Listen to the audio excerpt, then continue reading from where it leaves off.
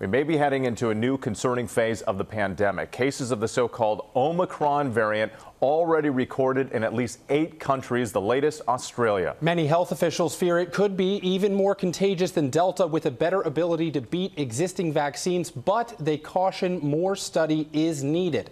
Many countries already tightening COVID restrictions, notably Israel announcing plans to close its borders to foreign nationals for 2 weeks.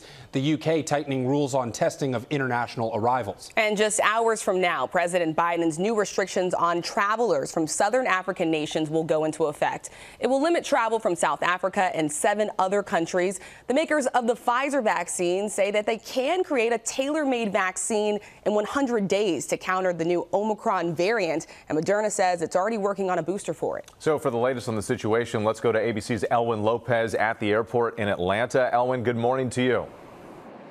Hey, well, good morning. This is one of the world's busiest airports, and that new highly mutated variant is set to shut down travel into the U.S. from several countries starting tomorrow.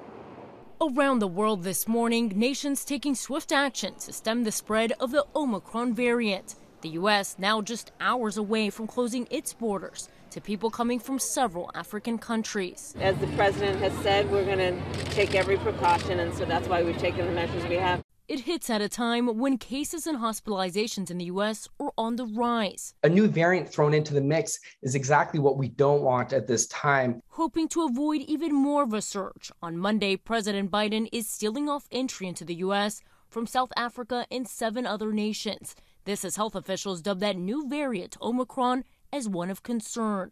South Africa releasing a statement slamming the travel restrictions, saying it's akin to punishing the country for its ability to detect new variants quicker. Israel now also announcing it will shut down to foreign travelers for 2 weeks after at least 1 case of that new variant was detected. The UK, Australia, Germany, Italy, and the Czech Republic also part of the growing list of nations with confirmed cases. And this morning in the Netherlands, 61 people are under quarantine after arriving from South Africa and testing positive for COVID-19. 13 of those cases now confirmed to be the Omicron variant. Was it really smart to visit family in South Africa? Yeah, well, you never know. But it's a weird and a little scary idea that you've been in a plane with a lot of people who were tested positive. The UK taking new precautions with the possible threat Omicron poses, requiring face coverings on public transportation and in shops.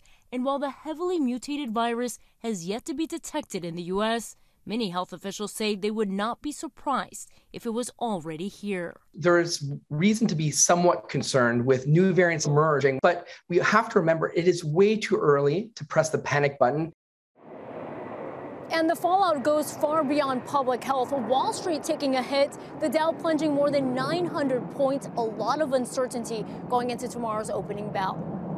Yeah, we're seeing that ripple effect. Elwin, thank you.